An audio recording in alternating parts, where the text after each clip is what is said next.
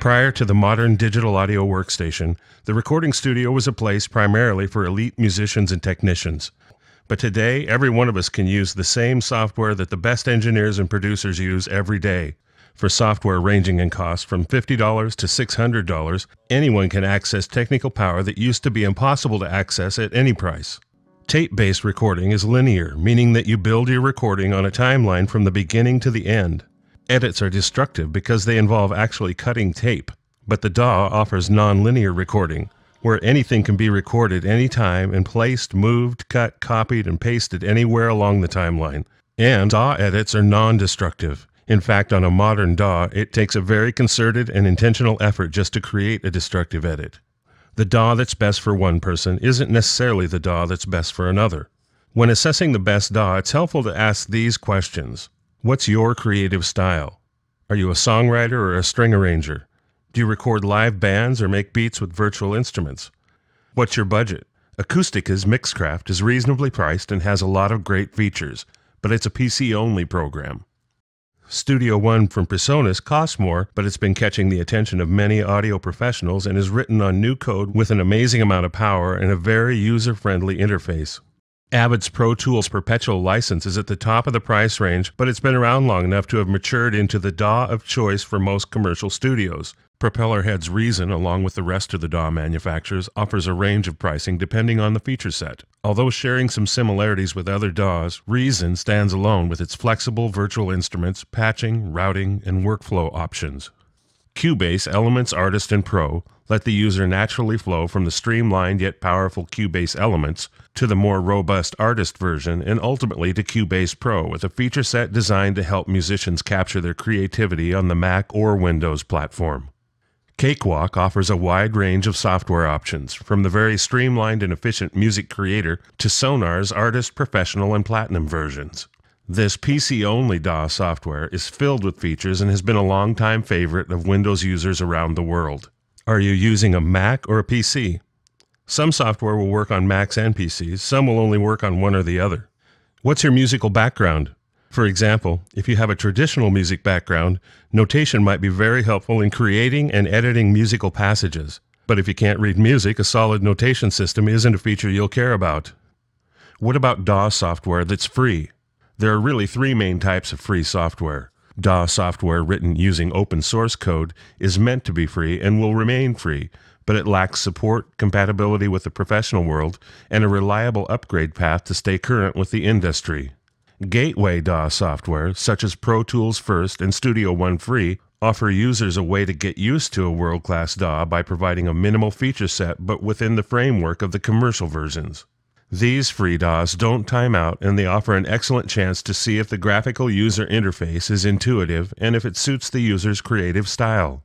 Virtually all manufacturers offer free trial or demo versions, which are usually fully functional, but they time out at the end of 30 days or so, causing the user to either purchase the DAW or lose it. What's your technical background? One user might love following a maze of endless features. Other users might only be interested in visually stringing together MIDI and audio loops to build a beat, and there are quite a few who want the technology to be as transparent and well hidden as possible. How much collaboration do you do with other musicians? Do you work with musicians who live in another city, country, or state? Do you share files? Does everyone come to you to work, or do you collaborate online over long distances? If you're collaborating a lot with the same people, it's very helpful if everyone is using the same software. What types of projects do you work on? Do you do small projects of less than 16 tracks, but you want the highest possible audio quality? Do you record large groups with lots of overdubs? Do you record classical ensembles?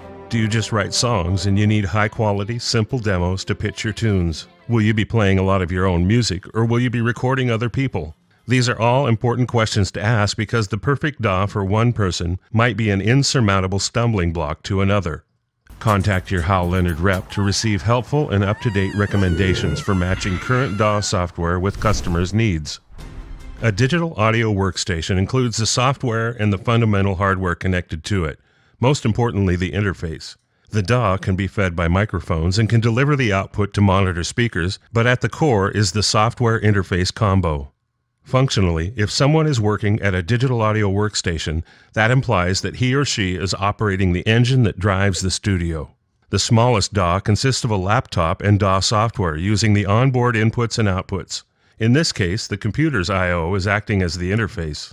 If a mic is connected to a laptop mic input and the audio is monitored on headphones from the laptop's headphone output, that not only classifies as a DAW, but by classic pre-1980s recording studio standards, it offers many times the amount of processing and instrument options, plus loads of sound shaping and effects creating options that weren't even possible in the best of classic analog studios.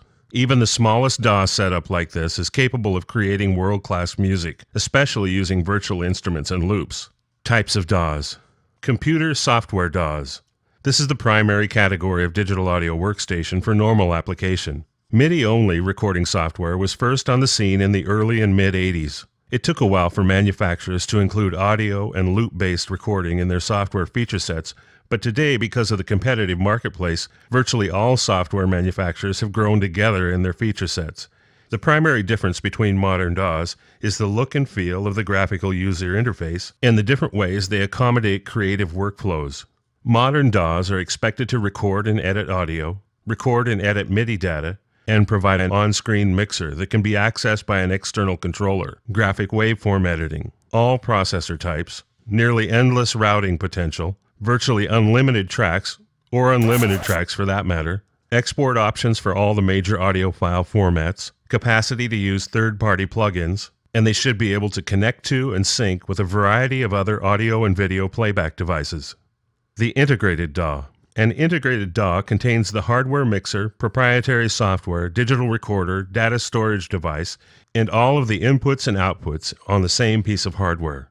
They typically offer effects and dynamics processing and signal routing, but don't have a way to use third-party plugins. These devices make sense for some applications, but they lack the flexibility and adaptability over time of a computer-based system, so they've become less popular. Mobile device-based DAWs. The mobile device-based DAW is much like any other computer-based DAW because it still has a computer at its core with software in control of the recording and manipulation of digital audio, MIDI, and plugins. The difference, and the reason it probably should at least be its own subcategory, is that the supporting OS is written for cell phones and tablets. The number of apps available for iOS and Android is staggering, and the tools that are designed to attach to these devices are minimalistic in their physical size but very powerful in function. Plugins have become extremely important to the modern DAW. In many ways, they are what give the software its unique personality. Each manufacturer has its own set of proprietary plugins for everything from EQ to reverb to signal analysis. There's ample power in these proprietary plugins to create an interesting and polished production. However, it's often the third-party plugin manufacturers that can help the user take a DAW to the next creative level. Join us in DAWs 102, where we discuss categories and types of plugins, virtual instruments, rewiring Reason into Pro Tools or Studio One, and controllers. Now it's time to take the test that accompanies this video, and be sure to fill out the contact info so we can keep in touch. We'll alert you when new Tech Talk training tutorials are released. We're in the process of creating a complete series of training videos covering topics including interfaces, microphones, digital audio workstations, mobile recording, wireless technology, monitor systems, and more. And we'll even be creating several product-specific tutorials. If you have comments or suggestions for helpful topics, please email us at techtalk@HalLeonard.com.